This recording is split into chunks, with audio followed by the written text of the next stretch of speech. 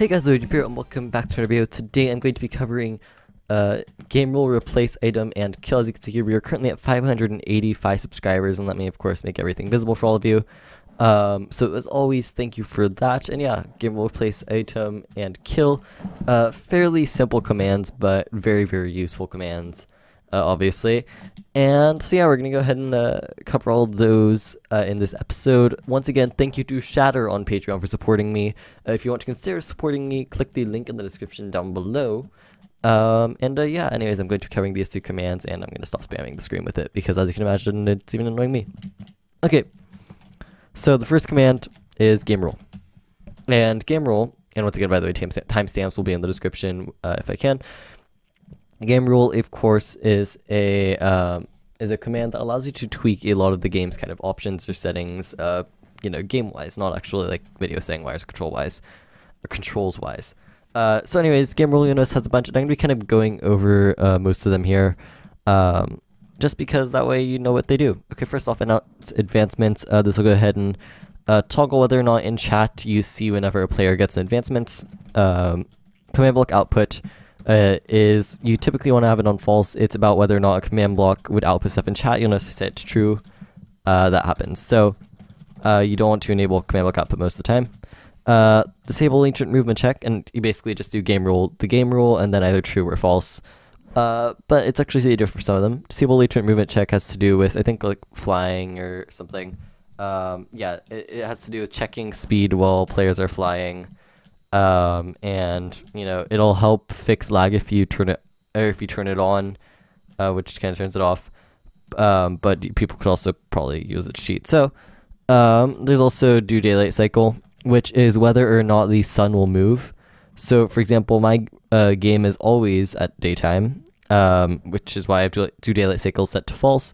But most game, or every world will by default have it set to true, because typically you want a day-night cycle. Do entity drops. This has to do with kind of, whether or not entities will drop, I guess. So whether or not mobs will have drops, essentially. Fairly simple. Do fire tick. This one I will go ahead and demonstrate to you. So you notice here, if I were to go ahead here and use the fill command, let's see, -3, -1, -3, 3, -1, 3, and wood. Oops, planks I meant to say. And I'll cover the full command in another video, but anyways, you'll notice here I made this little wooden platform. So by default, right, what will happen is if I grab a flint and steel here, this will actually just go ahead and all burn. Now, if you turn fire tick to false, none of this will burn and the wood will stop decaying. So you notice here, if I go to game, we'll do fire tick false. Very quickly, the fire will just stop having an effect.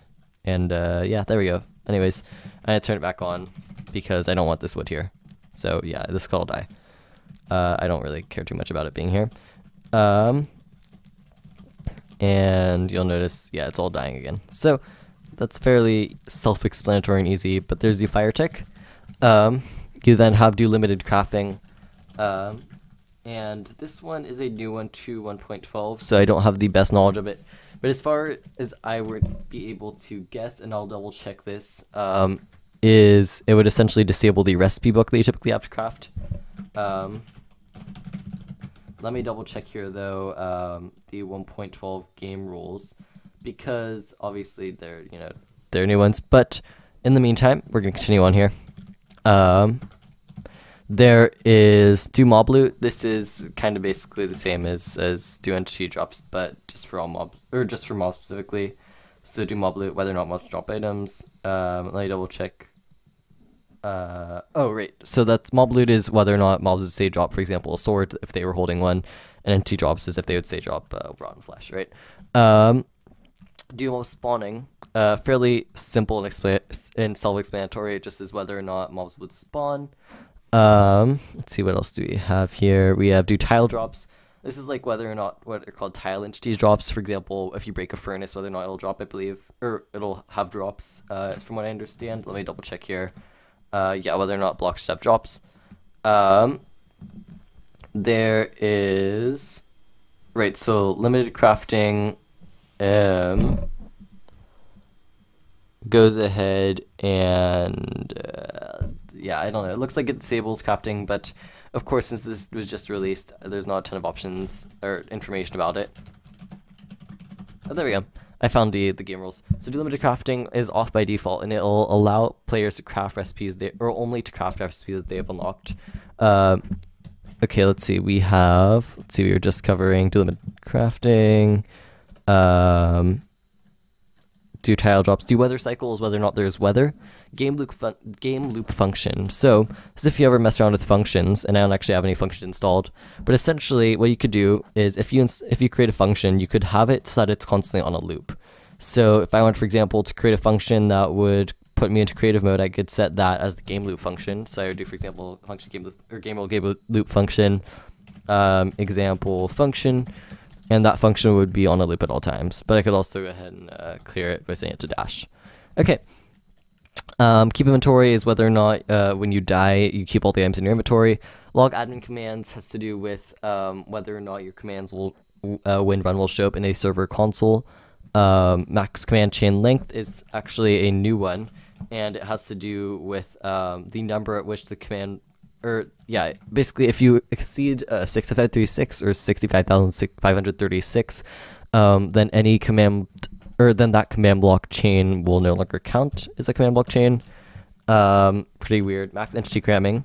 This was one that was new to 1.11.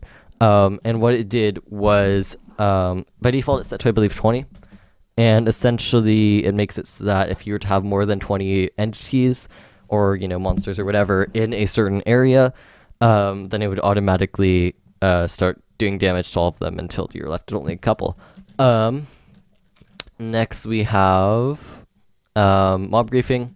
This is whether or not, say, Enderman can grab blocks or creepers can blow up blocks. So setting it to true is the default, so creepers can blow stuff up. But if you set it to false, it means, for example, that creepers can't blow stuff up, which is generally what you might want. And also regeneration is whether you will naturally regenerate health. So by default, this is on, of course, but you could turn it off if you want to do, say, for example, an ultra hardcore map. Random tick speed. Random tick speed is the rate, I said like 0. Random tick speed is the rate at which things grow and a bunch of game events happen.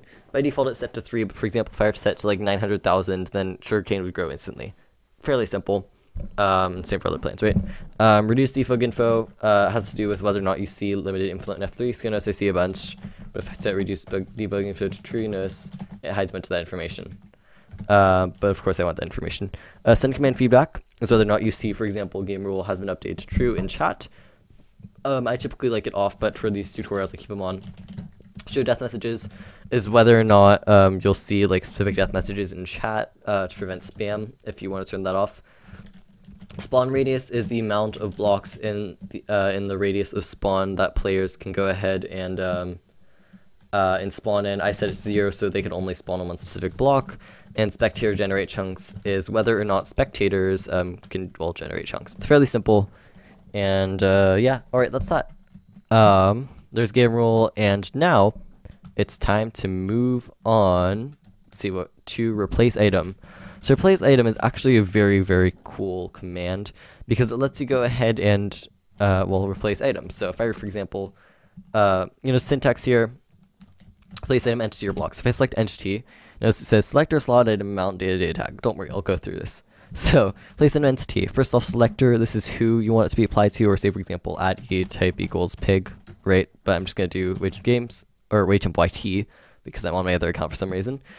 Slot dot and then whatever slot you want. So I'm gonna do slot dot hotbar dot 4.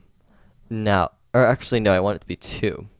So the weird thing about replace item is, or in generally just programming, is that the numbers start at 0 and count up towards whatever. So when you see slot hotbar, you'll notice it goes from 0 to 8. So actually this first slot right here is 0 and this last slot is 8. So that means 0, 1, 2. This is the second slot. So I'm going to be adding basically a third slot in my hotbar. I'm going to replace it with, let's do concrete. Just concrete. And then the amount, we will do 3 concrete. And a data tag of 1. So there you go, orange concrete, or I could do magenta concrete, or I could do different information. I could do, set the color using block data, but we're not going to cover that right now. Anyways, you notice there's light blue concrete there. But what's interesting is it automatically replaces whatever is there. So if I put 5 there, you notice it'll replace it all with 3.